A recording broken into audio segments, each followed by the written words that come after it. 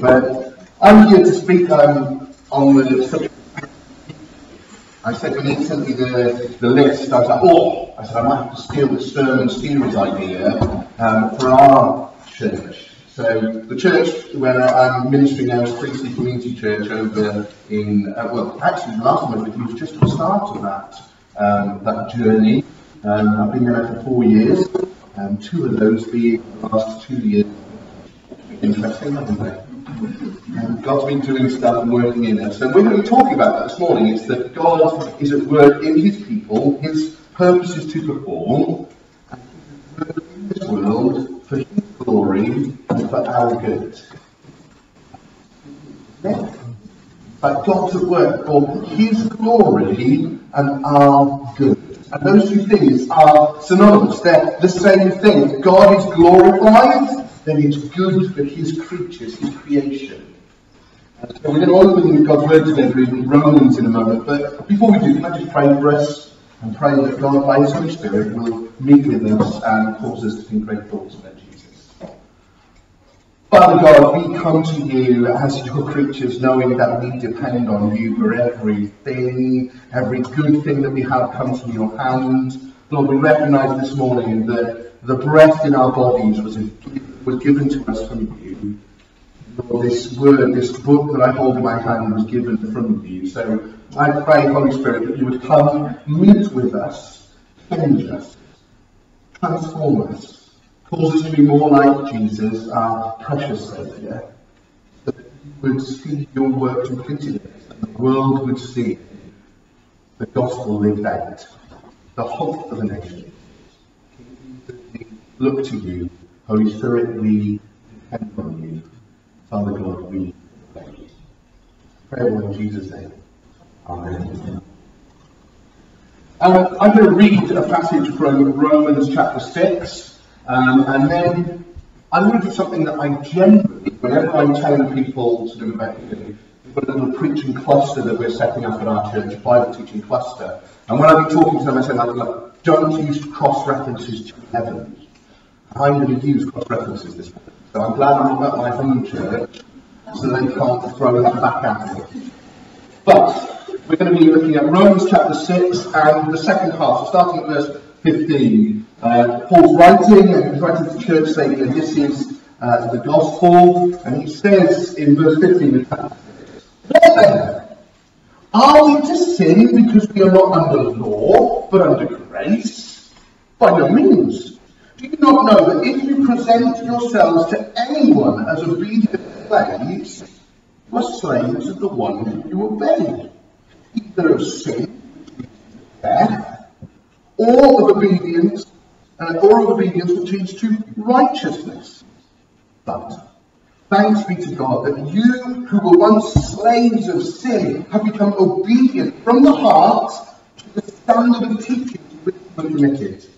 And having been set free from sin, slaves of righteousness. I'm speaking in human terms because of your natural limitations. For just as you once presented your members as slaves to impurity and to lawlessness, leading to more lawlessness, so now present your members as slaves to righteousness, leading to sanctification. For when you were slaves to sin, you were free in regard to righteousness. But what fruit were you getting at that time from the things which you were now ashamed? The end of those things is death. But now that you've been set free from sin and become slaves of God, the fruit you get leads to sanctification and its end, eternal life. The wages of sin is death. The free gift of God is eternal life in Christ Jesus, our Lord. That's a good stuff there. And as we go through, and I've just got 4 little segments that I want us to look at and thoughts, and some of you will have seen, I'll pop my notes on there. Some of you will have seen that I popped some props up here. So people, advance warning, and we need the volunteers. And unfortunately my daughters have left the room, so I can't rely on them. That's the beauty. I'm going to need some volunteers to help me. But as we look at this, I just see that it kind of falls into these four sections, this passage, and the first one that I've titled is a dog or a horse. I have a friend at university, and I studied in Aberystwyth in Wales, and I'm a big rugby fan, and so we used to go and watch the rugby, and I used to wear with pride my England rugby top. And one of my friends, Gareth, from the Valleys, used to call me to one side and say, "Phil, what's that?" "Yeah, but what are you wearing it?" "What do you mean?" She said, "Well, your mum's Welsh, your dad's half Welsh, why are you wearing an England rugby top?" "What do you mean?" "Look at it this way." He said, "If a dog is born in a stable, does that make it a horse?" He said, "You're a Welshman." I'm born in Hereford, and I'm going to wear the English jersey. But why did I tell you that story? Well, Paul sets up in these first few verses 15 and 16, says you've got a choice to make about whether your obedience and your allegiance is going to lie. And he says that you're either going to be a slave to sin and ultimately to death, or to obedience and righteousness. And Paul is responding to a criticism from devout Jewish believers. They've got a real concern that this gospel that Paul is teaching is a gospel of grace. Don't you love that word grace? God's free gift. And they've got a real concern that, hang on a minute, if you're telling people that God gives us His grace, His forgiveness, He saves us, and all those things that you've been looking at in this series of regeneration, justification, adoption, salvation, redemption, if all of that is ours by God's free gift, then why would people choose to obey the law? They're just going to go on sinning so that grace may abound, they say. And Paul says, absolutely not. To not really understand it, the great Bible teacher, Dr. Martin Lloyd-Jones, used to say and has written that if you have never, as somebody who proclaims the gospel, this good news about Jesus, he says, if you've never been accused of, I'm going to find another big word here, antinomianism. It doesn't mean you're against garden gnomes. Okay? Antinomianism means that you're against the law. If you're not accused of being against the law, then you're not preaching the gospel, Lloyd-Jones said. If people hear your message about Jesus, they go, hang on a minute, what you're saying is that I can do what I want, and God gives me His love and His acceptance and His peace and His Spirit. And Lloyd-Jones says, if there's not the sniff of that, if there's not the possibility of you being misunderstood, then you're probably teaching a legalistic message. You're probably teaching salvation through works. And Paul is right to say, no, you don't get saved by what you do, by obedience. But you are set free as slaves. You're no longer slaves to disobedience, but to righteousness. And so the first thing I want to tell you, sanctification, this big word that we're considering this morning, it kind of means, have you heard the Sanctus, Sanctus, Sanctus, Holy, Holy? It's what the angels sing in heaven when they're surrounding God in their praises. They say, holy, holy, holy. And it's from there that we get this word sanctification. It means to be set apart, to be holy, to be sacred. And so this process that we Christians go through of sanctification is one of being set apart, of being like God. In 1 Peter says that God has said, be holy as I am holy. So I want to talk to you about sanctification and kind of set in this framework it being a process that is important for us, because as Western process-minded people, we like a process that goes in a linear fashion. I'm going to think about that in a moment. But it's a process that is both passive and active in the Christian's life. So if you believe on Jesus, this big Bible word sanctification is something that will happen passively, in one sense, but also actively in another. What do you mean? Well, in another letter of the New Testament, Paul writes to the Philippian church, and he says, there's 2 verses. Hang on a minute. So, how can he say that and say that? So in Philippians 1 verse 6, he says that he is confident that he who has done good work in you will see it to completion. A great message of encouragement that is. If you're here this morning, and you trust in Jesus, Paul, and I'm echoing Paul's words to you, saying that you can have confidence knowing that he who began that work in you is going to see it to completion. Who began it? Who began the work? You? Somebody's preaching? No, it was God who began that work in you. And so all of it rests in God's character. God's will be done. And so you're becoming more holy, more Christ-like, more like Jesus is resting entirely on God's character. Began a good work in you, we'll see it to completion. But then a little bit later in Philippians, we read this letter, he then said in Philippians chapter 2 verse 12 that each of us should work out your own salvation with fear and trembling. So on the one hand, God started the work, he's going to see it through to completion. Do we agree with that? What's the first verse thing to say? And on the other hand, we'll say, right, so seeing as you are believers, work out your salvation with fear and trembling. And it's both of those things. One of the concepts that I try to communicate to our people a lot, it's one of the things that I really kind of want people to understand, is that the Christian life, unfortunately, we love a life of ease, but the Christian life is one of tension. There is tension that is introduced in your life as a Christian that wasn't there before.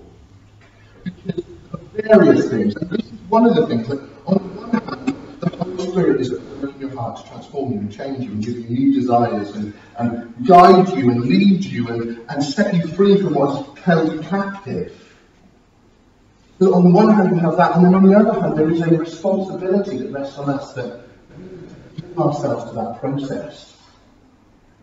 And so when we read the Bible, God's Word, we allow the Holy Spirit to take it, change our hearts and make us more like Jesus. Does that make sense to you? So that as a Christian, it's not just sit back and do nothing, because then you end up with an apathy, a lazy Christianity that doesn't see much transformation. And on the other hand, it's not self-righteousness that you've got to work your way into the kingdom. You better be good enough because God is watching. It's not that easy. The message of the gospel, Paul says, is that it's two things working together to make you like Jesus. So the first thing is that, when you become a believer, there is an identity change that happens, and we live according to that identity. We live wanting to live that out rather than what we once were. And Paul develops that as you go through. But the next one, I can tell you this. I'm going to make it really anonymous. I think the colour on the team coming is that really. The next section, verses 17 to 18, where Paul develops this thinking a little further. I titled this Reading or Basingstoke. Reading or Basingstoke. There's a story that goes with this. We were going to visit some of Bex's friends in Reading. I was driving. Bex was in charge of directions and radio and stuff. I was in the driving seat. Bex was in the passenger seat, and she plugged all the information into the sat nav. If your car's got sat nav now, I don't remember how Dad used to plan a journey using an old MacBook. Let me just turn it on. It's amazing.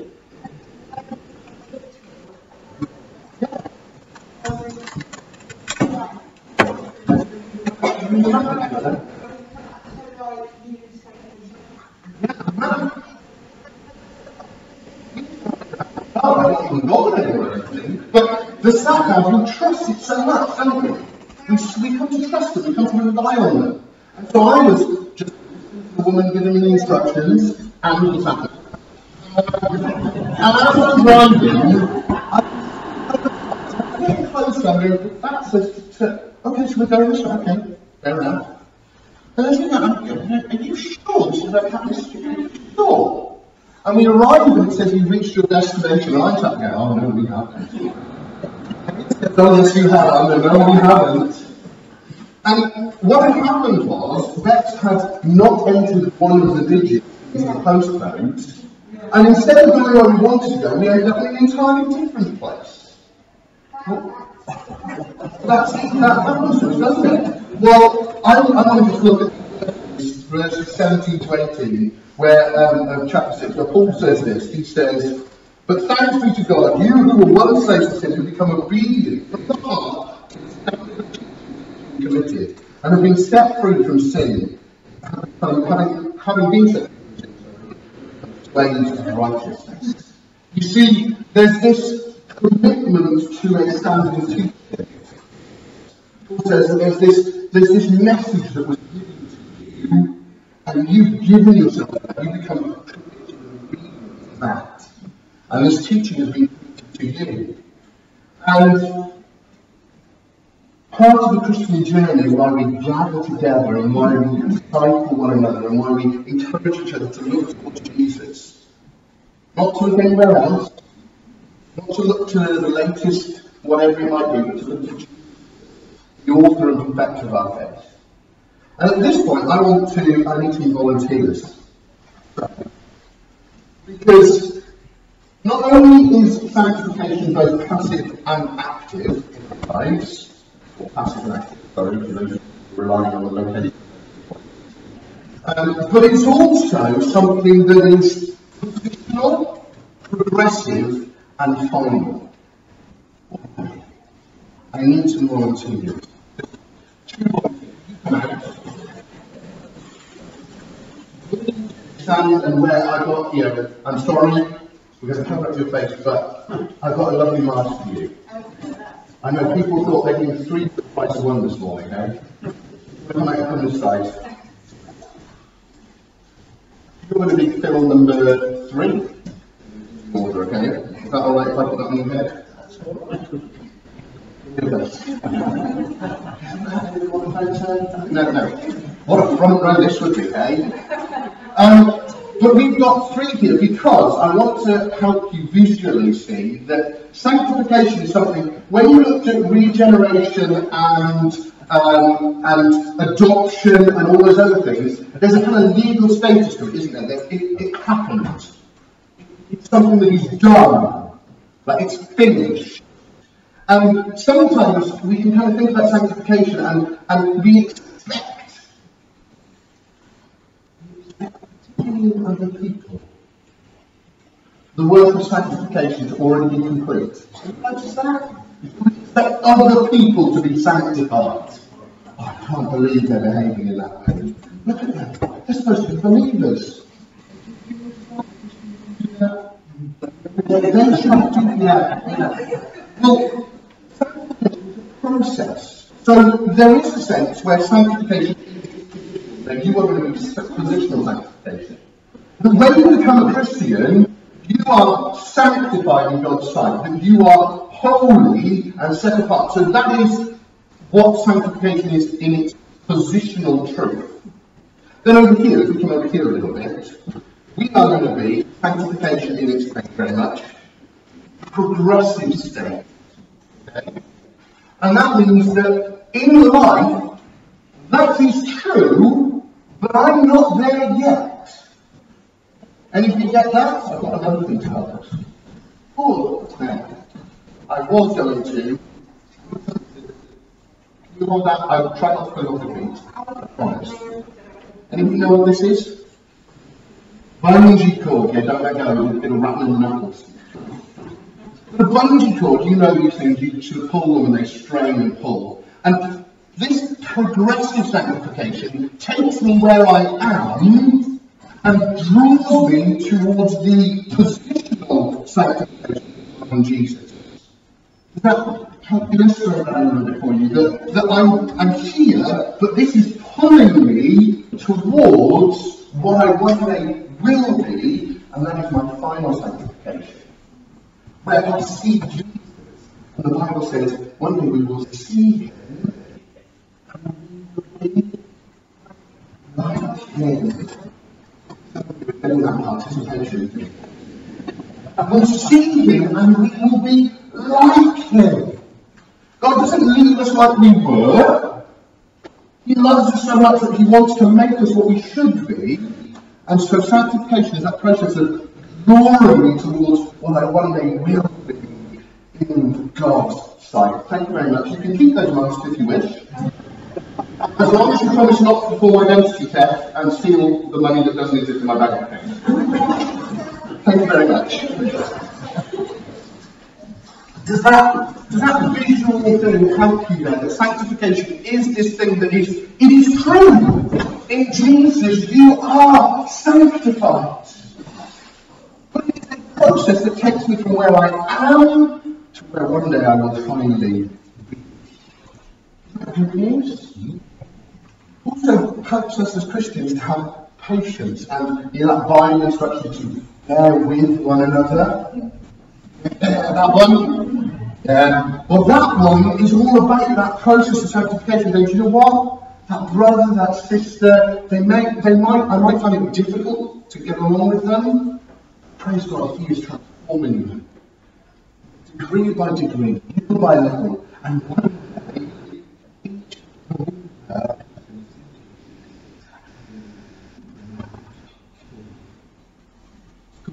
a glorious promise. You see, I said about Western Christians loving the process. I'm beginning to be a bit of a rebel. I don't like systems and things. You know, I want to be like Jesus. I don't want to be like what somebody says we should do to be like Jesus. I want to be like Jesus. But the tricky thing is that we're in a society that loves straight line graph. Have you noticed that? Yeah.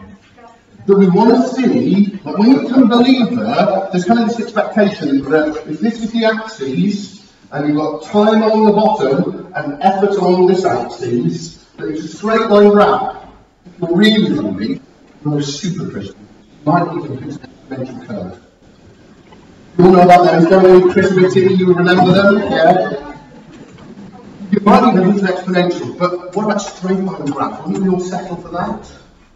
I don't know about you, but sometimes the line on my graph kind of resembles that at times. I seem to get in a knot. I'm not sure that, and I've come to realise that the moment I get tied up in knots in terms of my sanctification, actually it's fixing my days on him that pulls me towards what I one day become.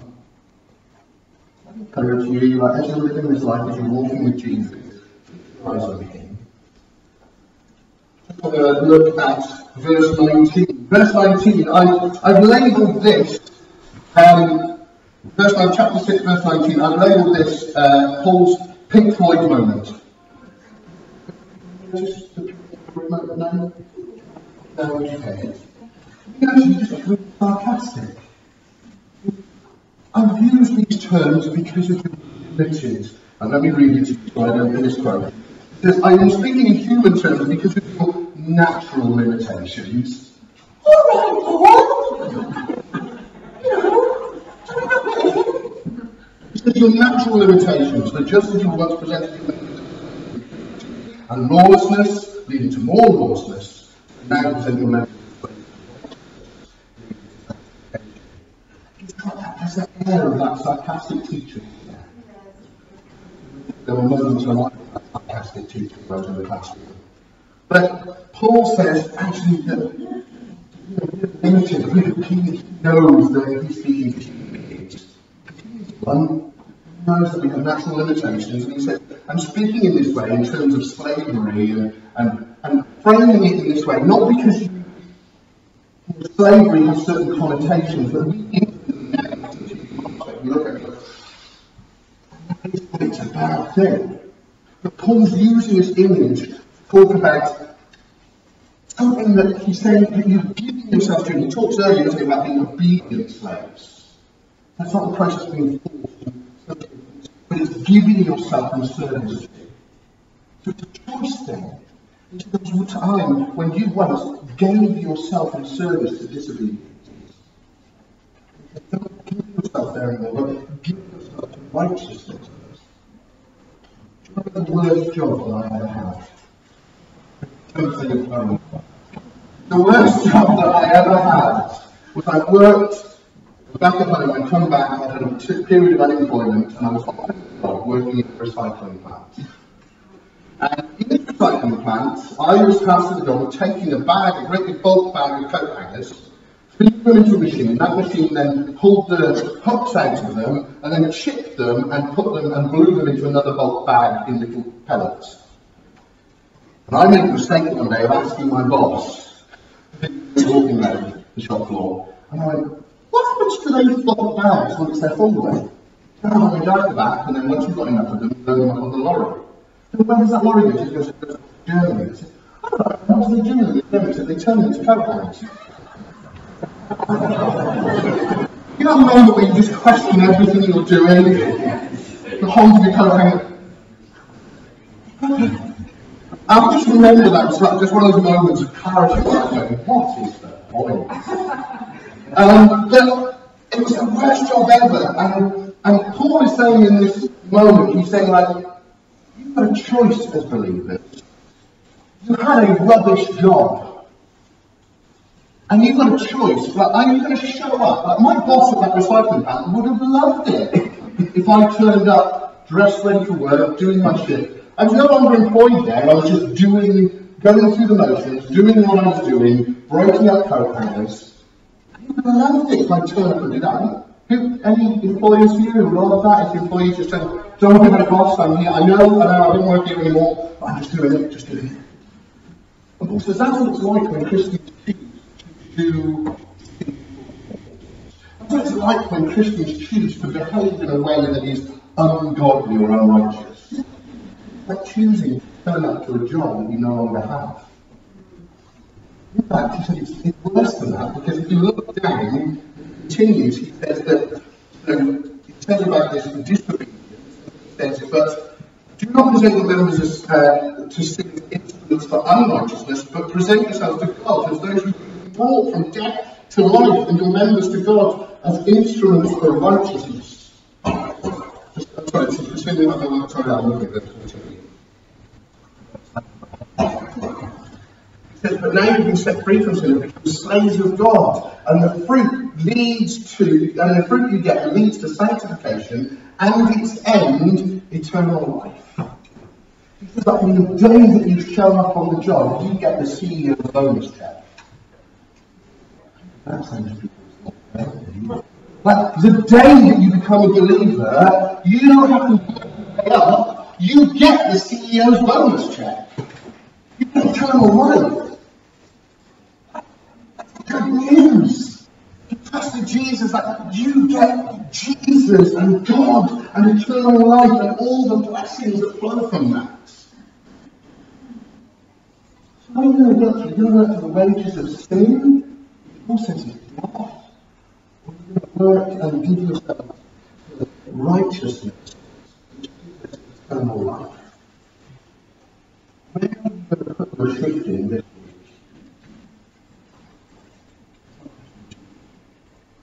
Where are you going to put your shift in spiritually?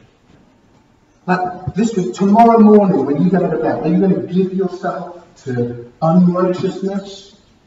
Or are you going to say, no, I don't work there anymore. I'm going to work for the kingdom. I'm going to give myself to righteousness.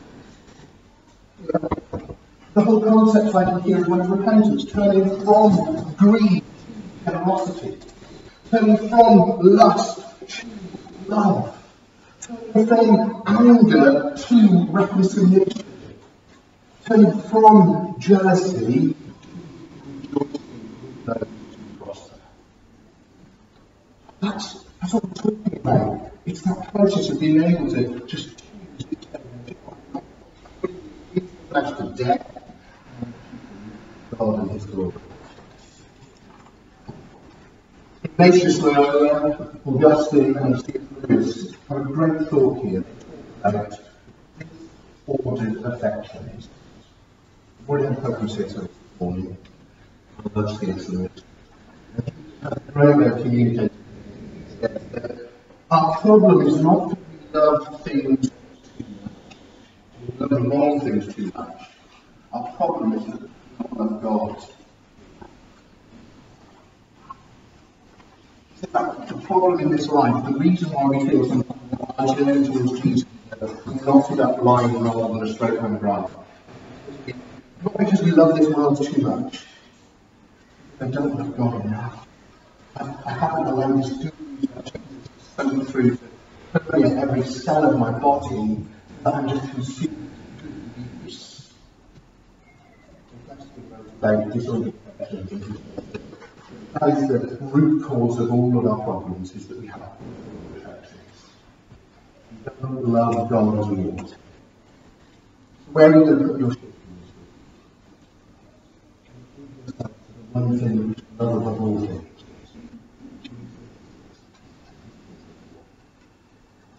The key to all this lies in the verse that I read to you just a moment ago.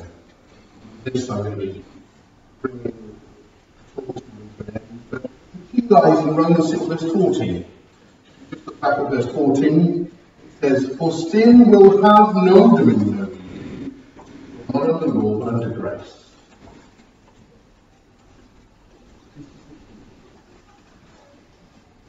Sin will have no dominion. It doesn't say sin might not have dominion. It doesn't say sin temporarily will have limited. Sin will have no dominion. And the key to it is that is a promise of God. God has said in his word that sin will have no dominion. And so what we do is we choose in the moment to look and say, your promises are great. Matthew Henry has a brilliant quote. When I read this, when I was preparing for this morning, I was like, so good. And if you just remember one thing this morning, you can ignore everything that Phil Green has said, and what Paul has said, and then hang it off what Matthew Henry has said. God's promises to us are more powerful and effectual for mortifying sin than our promises to God. God's promises to us are more powerful and effectual for mortifying, that's the putting to death of sin, than our promises to God. Sometimes I find myself before God going, sorry, I've messed up. I've done the thing I said I wouldn't do. I really did. I'll do better next time. Matthew Henry is saying that we take these promises that Paul writes by the inspiration of the Holy Spirit, and we say, do you know what? Sin doesn't have dominion. I don't have to give in to unrighteousness. Why? Because the promise of God is that He dwells within us and gives us power to overcome the enemy. So sanctification is this process, both passive and active. Where are you going to choose? It is positional. It is still like your adoption in Christ, like your salvation, like your justification. It is a done thing, but it is also a progressive thing. God isn't going to leave you the way you are.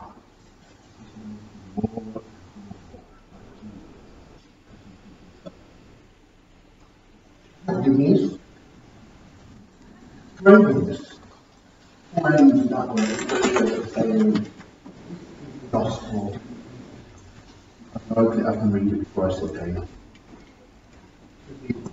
And when we were sin death, but the free gift of God is eternal life. I don't know where you are this morning, God. But if you trust in Jesus, then that is your inheritance, your promise, what God is going to be working in you. If you haven't trusted Jesus, then I encourage you this morning. Someone know where the person brought you. Maybe come speak to me and I'll point you to the direction somebody you can. But sure that you trust Jesus.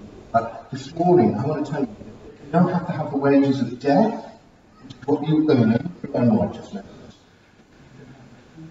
Eternal life.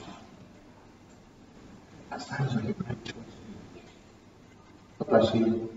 May God and His Spirit work in you